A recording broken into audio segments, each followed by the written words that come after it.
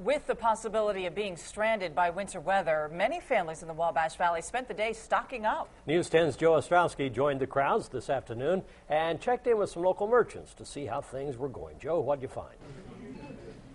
Mark Patrice, I'm here at Basler's Market in Terre Haute. Let me tell you, it's absolutely packed. Now, every last cash register here is open.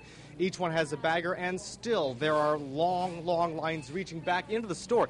Same's true out in the parking lot. People are circling and circling, looking to find that perfect spot, that perfect piece of real estate so they can get in here and get stocked up. And we see people leaving with just about everything. People leaving with food, drinks, rock salt, just about anything you need to stock up. I spoke with workers here earlier today to find out how they're dealing with all these extra customers. Lines were long and aisles were packed at Basler's Market on Monday.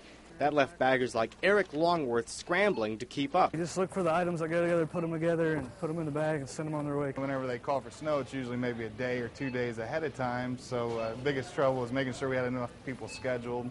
Assistant Manager Casey Basler says his stores had twice the normal traffic. He says it's been years since he's seen crowds like this turn out before a storm. I wasn't around for the blizzard of '78, but I'd assume that this is pretty close. Now, the most popular items here seem to be eggs, bread, and milk.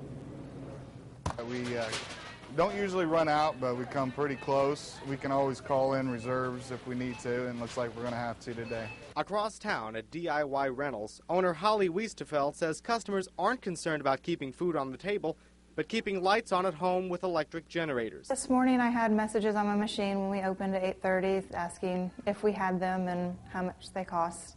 By 11 o'clock they were all reserved and paid for it out the door. Wiesterfeld says customers in rural areas are especially worried about this wild weather. One of my generators went all the way to Cloverdale. So he was prepared. He actually went through the Kentucky storm and didn't want to have to go through that again up here. So he was one of the first ones that actually called. Now, stores may be busy today, but the odds are they're going to be a little less busy tomorrow as people brave this weather at home. Reporting live in Terre Haute, I'm Joe Ostrowski for News 10. Back to you. Thank you, Joe.